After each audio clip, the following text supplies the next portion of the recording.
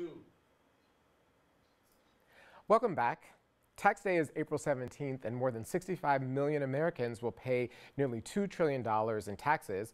But what many don't consider is the way in which the tax code reinforces racial inequality in this country. The tax code is an important contributor to the fact that Black and Latino wealth are the lowest on record. Wealth is important because it is the primary measure of economic well-being. Here to discuss this with me is Alexandra Bastien of PolicyLink, who is joining us from activism's hottest spot, the Equity Summit, which is wrapping up in Chicago as we speak. Alexandra, thank you so much for joining us. Thank you for having me, Amara, and thank you everyone for including PolicyLink in this conversation. Well, of course, there's no conversation about the racial wealth gap that can't include PolicyLink. So, PolicyLink actually has a primer for advocates, for people who care about the racial wealth gap, called Building an Equitable Tax Code, which lays out the ways in which tax laws, including the one passed last year, drive racial inequality. How so? Yeah, the main thing that our current tax structure does is it subsidizes the wealthy at astronomical rates while leaving low-income folks to continue fending for themselves.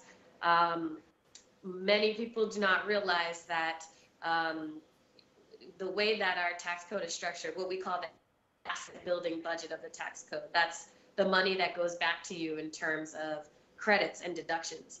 Low-income folks tend to not benefit from those. So the majority of that is going to those who are already wealthy.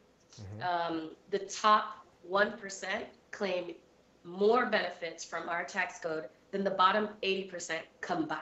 So we're talking about a lot of money, and a lot of money going to folks who ultimately do not need it.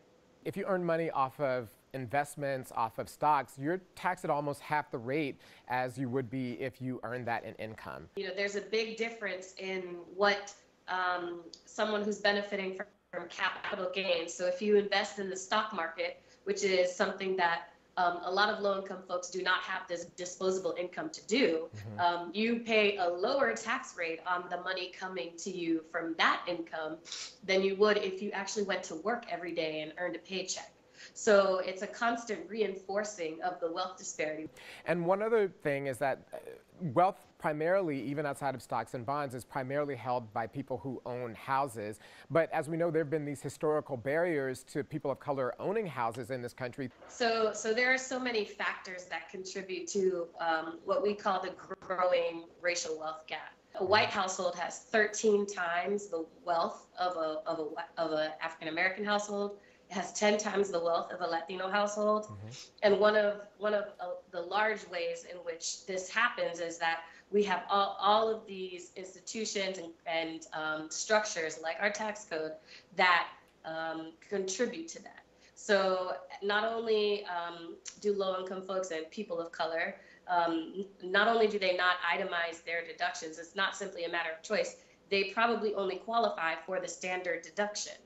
And so even if you have a house and you're a person of color, if you're an African American, that house that you own might be valued at less. So there's many pieces that play into that, and they all have a historical context, all of them with deep racial tension and racial exclusion.